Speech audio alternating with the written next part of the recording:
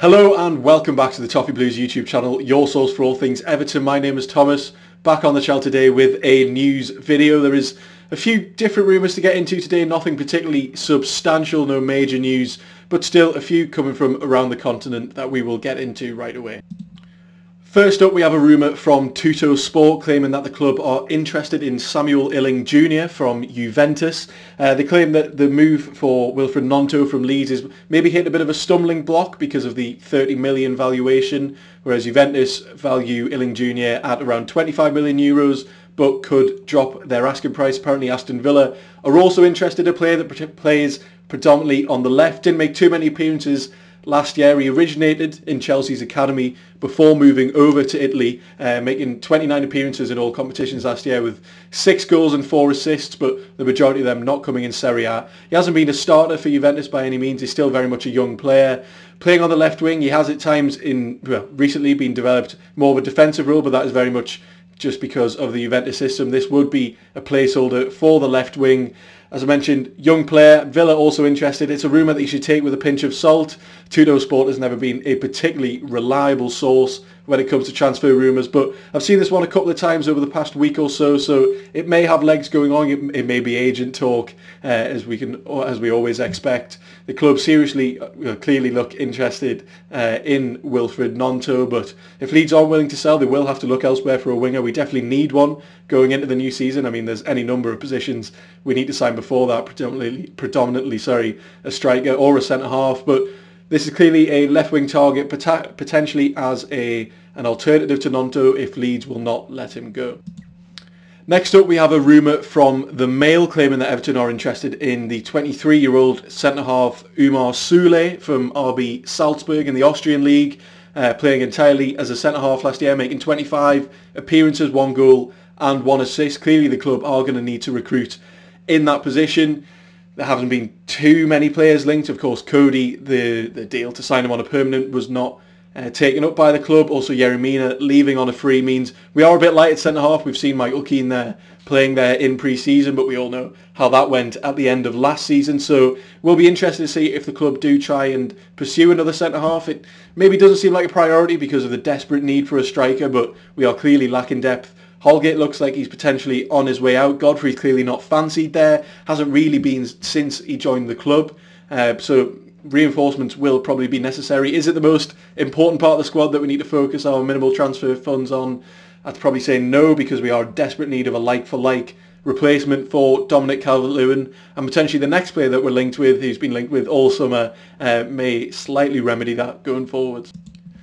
And that striker is, of course, Kelechi Iheanacho from Leicester. We've seen the link basically since before the end of last season. Had a decent campaign last year with Leicester, a team that very much struggled. He's not exactly the same profile as Calvert-Lewin, of course, which the club have been guilty of in the past few summers. Neil Maupay is by no means a similar player to Calvert-Lewin, and if Calvert-Lewin cannot stay fit for kind of the foreseeable future, if he can't stay fit for the entirety of the season, which maybe the club don't expect him to, considering his injuries in the past, we will absolutely need to sign another player at striker. Picking up 8 goals and 5 assists last year, 3 of those goals coming in the FA Cup, the rest coming in the Premier League. It's not the best record, but a team that clearly struggled more defensively instead of offensively, so you probably would have wanted to see him chip in with a few more goals, but he's a decent Premier League striker. At the end of the day, if Leicester can offer him at a cut price, they're obviously going to look to sell players because of their relegation.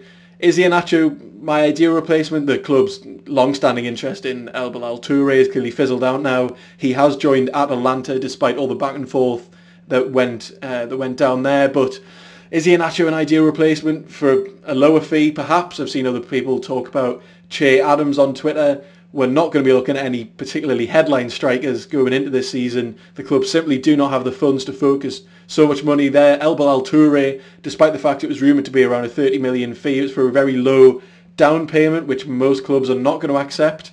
Anyway, he's gone off to Atalanta. The club, according to BBC Sport, have a mild interest in Iheanacho. I'm not sure what they mean, but you can add that to the many lists of terms that are used by journalists to refer to transfer rumours. We'll have to see how this one develops. There's been talk about it, as I said, since before the end of last season.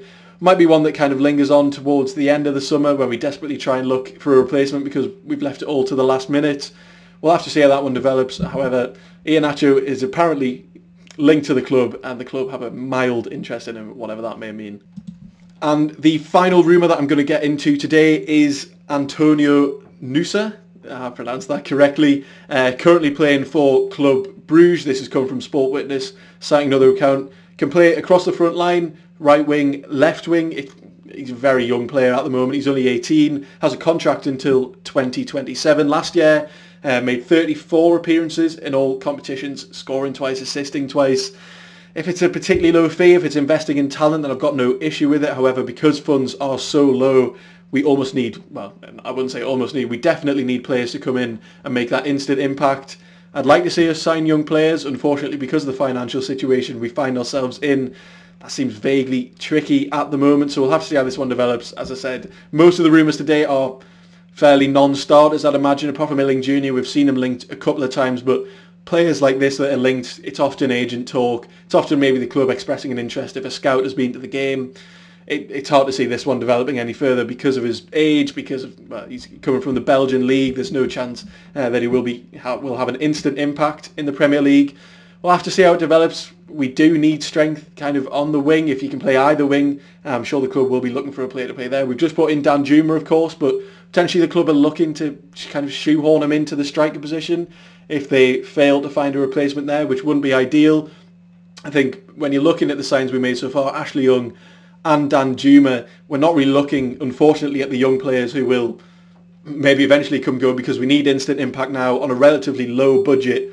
Every penny counts, and as the days tick by and the MSP investment is still not being finalised, of course that won't have a major impact on transfers by any means. It'll help cash flow more, and it will go more towards the stadium. But out of the rumours today, it's hard to get particularly excited. It doesn't seem like there's much going on from the club's perspective in terms of making signings. The El Bilal Toure hunt was very publicised. He's ended up joining Atalanta. I don't blame him. They've got a fantastic record of developing youth players. So hoping to see more in the coming days, more rumours developing. We need to get bodies through the door. Fulham is only, just over 2 weeks away.